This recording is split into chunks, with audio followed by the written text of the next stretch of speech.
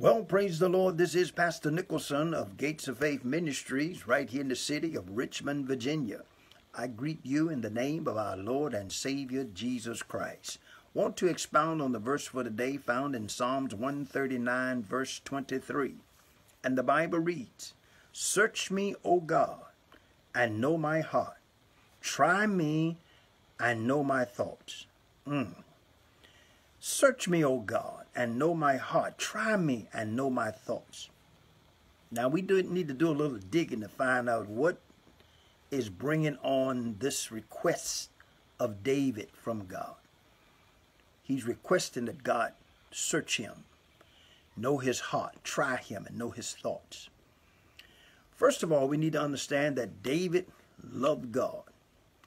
David loved God with all his heart. And he would do anything to please God.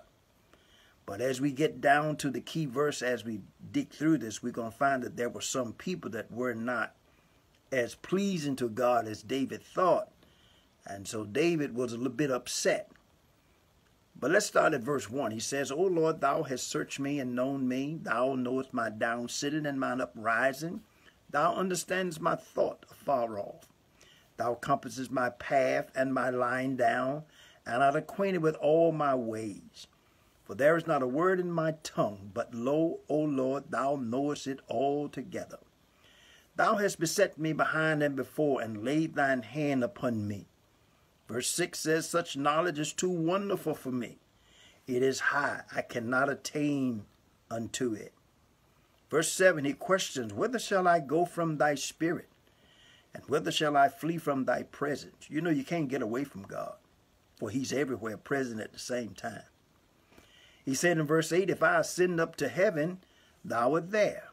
And if I make my bed in hell, behold, thou art there.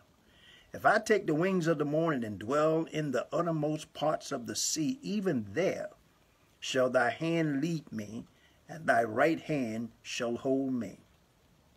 If I say, surely the darkness shall cover me, even the night shall be light about me.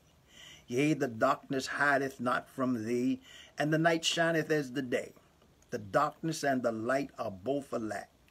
God can see as well in the night as he can see in the day. There's nothing hidden from him. He says in verse 13, "For thou hast possessed my reins, thou hast covered me in my mother's womb." This is a good area for people that are for abortions to read. He says, "For thou hast possessed my reins and hast covered me in my mother's womb. I will praise thee, for I am fearfully and wonderfully made. Marvelous are thy works, and that my soul knoweth right well." Verse 15, "My substance was not hid from thee." In other words, that little seed that was sown into the womb of the mother, that wasn't hidden. It goes on to say, "When I was made in secret and curiously wrought in the lower parts of the earth, thine eyes did see my substance." God could see him in the womb, yet being unperfect, "and in thy book all my memories were written." What is he saying? God had written out everything in the book concerning him before he was even born. He says in verse 17, "How precious are thy thoughts unto me, O God! How great is the sum of them! If I count them, they are more than the sand.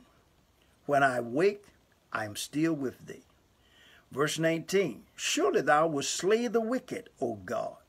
Depart from me, ye bloody men."